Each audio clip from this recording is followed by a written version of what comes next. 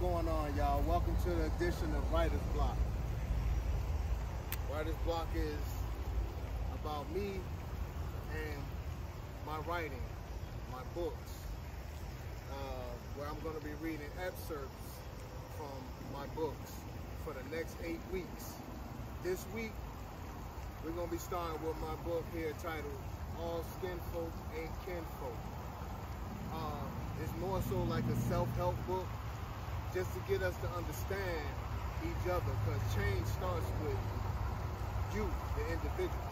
You can't ask other people for change if we're not willing to change ourselves. So this book is more so a self-help book and kind of helps with some of the mindset of us as people. This book isn't a race-based book. It isn't about just black, white. It's about everybody. You know what I mean? Because, like I said, change starts with each one of us. And each of my books, you'll be able to find them on Amazon.com, and where all books are sold. You can just Google my titles. You know, each week you can Google my titles. I'll drop my titles at the end of each video segment here, and you can look them up. Alright, so we're going to get started here. I'm going to be reading this first excerpt. It speaks about the mental breakdown. In my observation in my life, traumas are a high cause of mental health. Let's first identify the nouns: people, family, friends, associates, trainers, educators, and public servants. What these people say or do can have a major impact on you forever, positively or negatively. Places: home, school, playground, parks, gyms, pools, places of business, beaches and houses of worship, and recreation centers. Things: drugs, alcohol, tobacco, vehicles, money, life, love, and death. Drug addiction, alcohol abuse, and tobacco alter your state of mind, especially when one longs for it. Tobacco will definitely produce mood swings, cause nicotine fits or trips, as well as we call it, and many of us know with diverse type of drugs comes several types of behaviors. Alcohol abuse can produce many types of people: happy, sad, mad, and angry. While on your quest to greatness, life will be a roller coaster. Mentally prepare yourself and put your emotions in your back pocket and buckle up for one hell of a ride. So that's the mental breakdown I give. And no, I'm not a therapist, I'm not a psychiatrist. I'm just speaking just from life experiences. You know, many places that we may go, starting off from youth. Things can happen in these certain places, and it can alter the way we look at these places, the people in these places, and the things that are actually going on. So, you know, we're moving on. So now I'm going to read an excerpt here. It's called When Grandma Died, Family Died. Some call her Big Mama, Granny Mo, Gran, Mima, Mama, Nana. Whenever you hear mention of Granny, no matter the age of the person, a huge smile will follow. My Nana turned 96 years old January 2024. As smart as a whip. I'm telling you, slicker than a can of oil, baby. Often, Nana will turn her pain into jokes, forcing you to laugh so you won't feel down or sorry for her. Nana would rather lift you in her pain than you waddle in hers. Now that's my pop's mom. The neighbors also call her Nana. Now my mother's mom, she was a beautiful soul, church going, didn't play too many games. If you stayed Saturday night at grandma's house, Sunday morning you was going to church. Grandma opened the church and she taught the youth Sunday school at 8 a.m. Grandma loved the Lord. If it wasn't the Lord, it wasn't right. She loved her family and prayed hard for each and every one of us. I know firsthand, sitting next to Grandma on those Sundays, between me nodding off so hard, oftentimes on Granny's shoulder or on Mother Farrington's shoulder. Saliva from the famous butterscotch candy, a delicatessen, dripping from my mouth. Don't get me started with Saturday morning prayer and Bible study over the phone. I mean, they be on the phone for hours. I mean, on a Saturday, you were easily awakened with a thunderous type prayer going on. And if you know, you know. Grandmothers are the rock of the family. Let me make it clear. We are talking about the old school grannies. The grannies from back in the day. No matter if you were girl or boy, if she caught you doing wrong, will beat your hind parts. House smelled like spick and span, a meal or snack always ready for you. She would send you to pick up the switch or belt if you act up. Granny beat everybody in sight, just for one of you getting out of hand. Afterward, Granny would tell you it was for your own good. Your ass would still be on fire. You believed Granny and knew she loved you to the end of the world. Granny would then give you some warm cookies or give you those famous sugar cookies that used to come in the red or tin can. She only brought out during the holidays. She would sit those cookies on a napkin with some warm milk, offer you the table, and she would walk off humming her favorite church hymn. It was a strange type focus, strange type confused feeling. Because you felt violated after that ass whooping. However, eating those cookies and warm milk made you sympathize with why Granny beat your ass. The old school grannies invented the term tough love.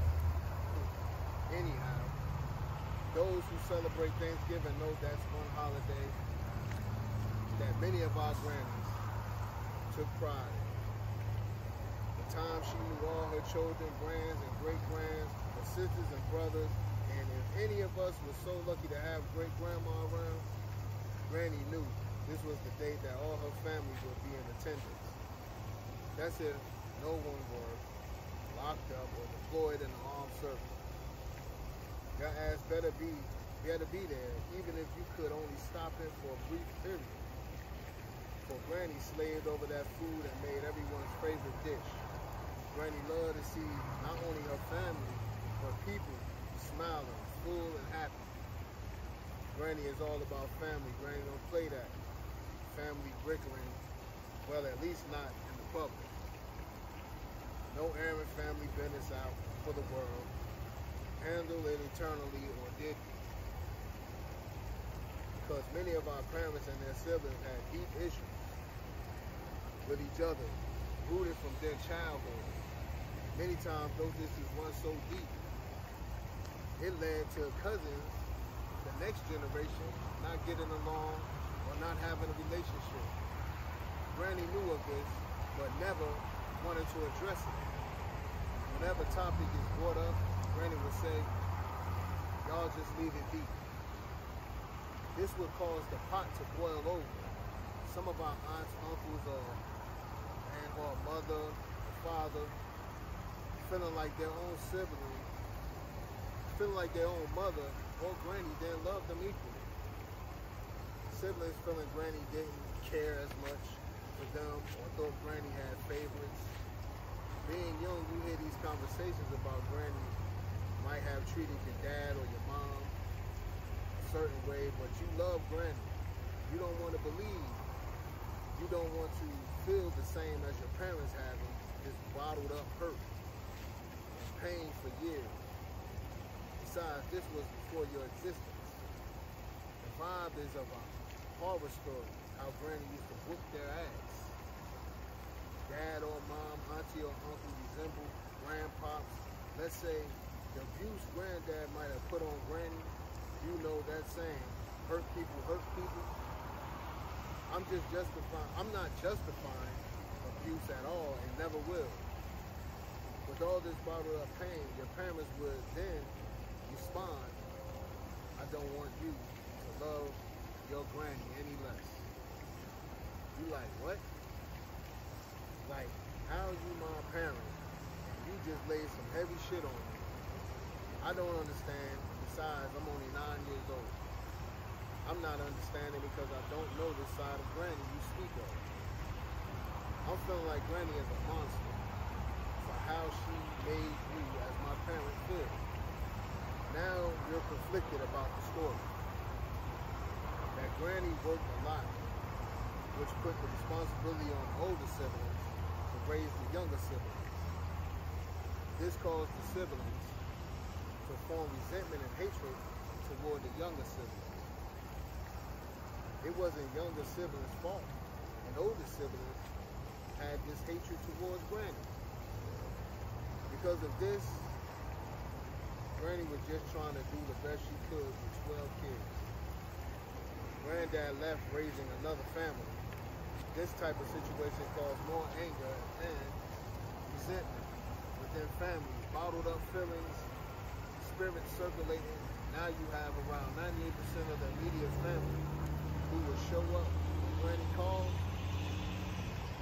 and the 2% who is missing always seem to take issue with everyone else who may have been in attendance. This is why I say, when our grannies died, the family died. Completely. The family was dying all along, but when many of our grannies left, the spirit of the family followed. There's no more meetings at Granny house for Friday night fish fry, family game or movie night, or just kick back telling old family stories. Like that time Granny was dropped off after dinner with a few mothers from church. Uncle Rimbo, butt ass naked, banging on the screen door of the house. Uncle Rimbo didn't hear when Granny pulled up. Uncle Rimbo heard the woman yelling from inside the car as Granny was getting out. Jesus, Jesus.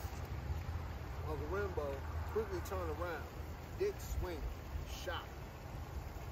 Shocked expression on his face. He thought Granny was in the house sleeping. Uncle Rimbo yells, Mama, thank God. Granny then yells, Rimbo, get your naked ass in the house. Granny embarrassed, she turns to apologize to her sisters in Christ. They respond, it's alright, Sister Claudine. Come to find out, Uncle Rimbo was messing with this woman a few blocks away who was married. Her husband was a truck driver. He came home, Uncle Rimbo jumped out window, ass naked.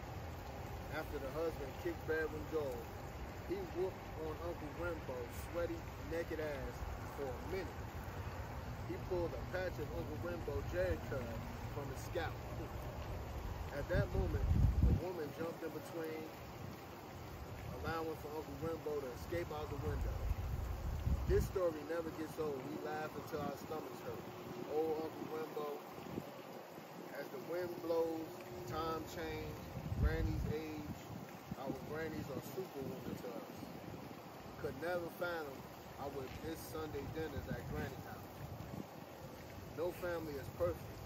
When family come together and break bread is a heartwarming moment and scene. The women in the kitchen gossiping, and the men watching Sunday football or basketball in the living room, all the guys laughing at that one lying-ass cousin who keep talking during the game. No more laughing at Uncle Rimbo sitting, smacking in front of the TV, and Uncle Rock cussing him to the floor. It's a different gathering. All split into groups. Certain family members don't mess with other family members. What used to make the heart smile makes the heart sad. You know, there's always one family member who can still go around everyone freely. Things are different. awkward to say the least. Sad. Why can't things be the same? Blaming yourself. But this has been deep-rooted before you was born. No fixing. Granny leaving the family should have brought the family closer. This isn't how Granny wanted the family to be. Why didn't Granny stop this known behavior?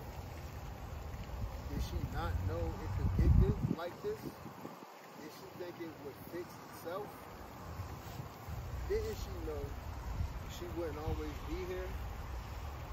Was she only content because she knew the family respected her wishes on earth and cared less in her death? You miss how things used to be or do or did, because it was fucked up then and deep rooted. Did any of them genuinely love Granny, their mother? Do they even care what she meant to her grandchildren? Do they not see what they've done to the generation after? Now we have grandmothers wanting to be called grandmothers. What is that? Running from reality, wanting to be other than who they're supposed to be. Makes you wonder if that's why they're a grandmother in the first place. On second thought, it seems true. The neglect was passed down. Some didn't want to be it then, and surely not to the second power now. They think being called grandma means they're old. They're just women afraid of their reality, fear of getting old. If you ask me, it seems they're ashamed.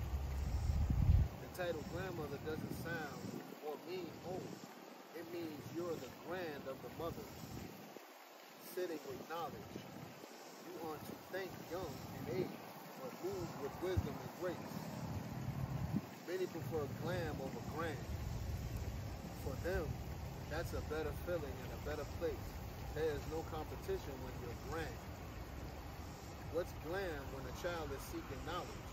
What's glam when you see that a child is seeking a touch that only grand of mothers can provide?